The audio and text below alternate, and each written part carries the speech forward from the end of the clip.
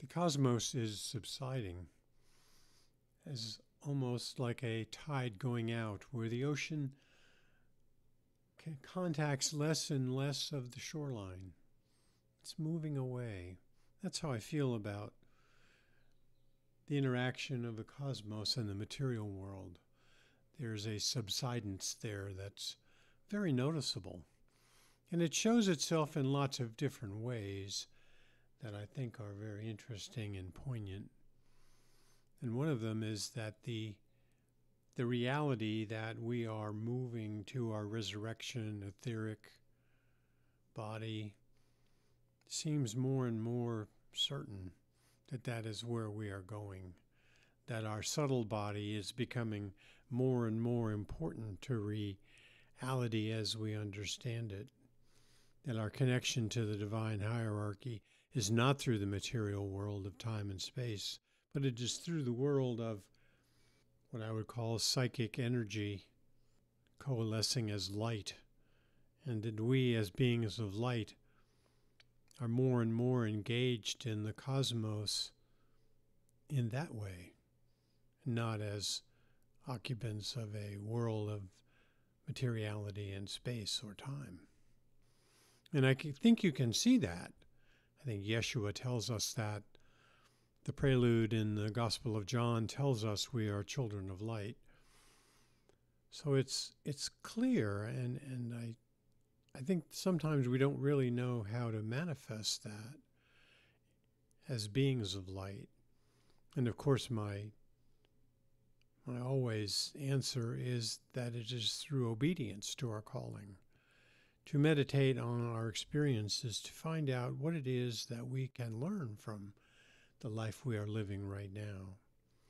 And how can we rely more and more on that divine connection that is, in fact, energetic. It is a connection to the divine that is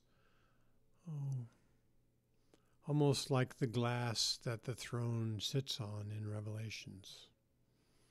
It is that glass.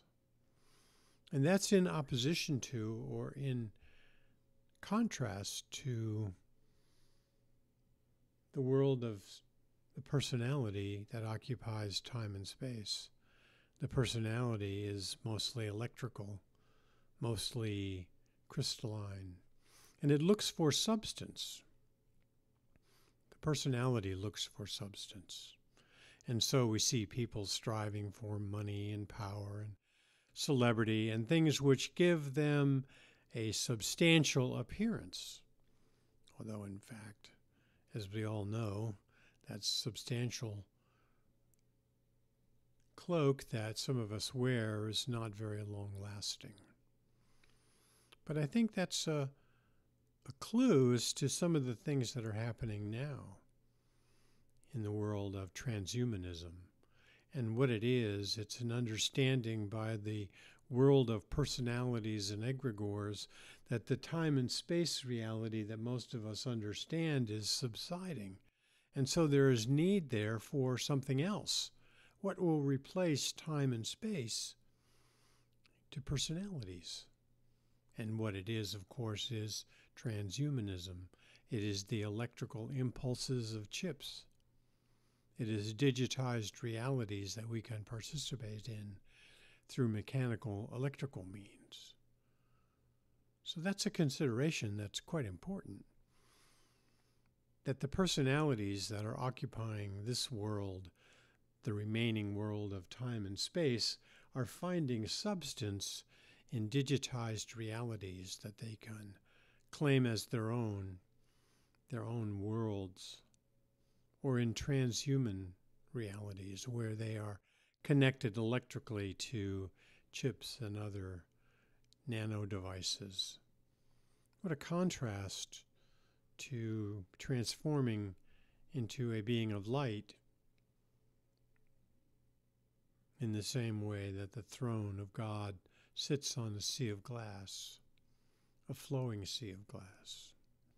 And it's quite an interesting contrast to see how the crystalline forms of personalities are so desperate to find substance. And yet, in the world of the divine hierarchy, we find our meaning and our understanding of our journey in obedience to our calling, by paying attention, by meditating and reflecting on these things which make up the essence of who we are and where we're going. We are going forward and going forth in an expanding cosmos that increasingly is a cosmic source of light. It is our light. It is the light that we have become and are becoming more and more of. That's why science has so many problems with apparent paradoxes in physics.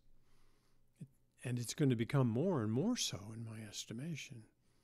By my meditations, there's going to be less and less of time and space for science to begin to examine.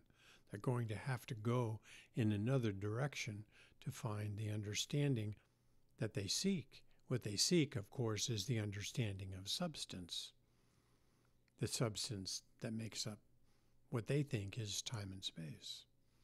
But it's a paradox. It's not going to show up that way. Not for my meditation, not for my understanding. The only way to go ahead and to proceed with joy is being obedient to your calling.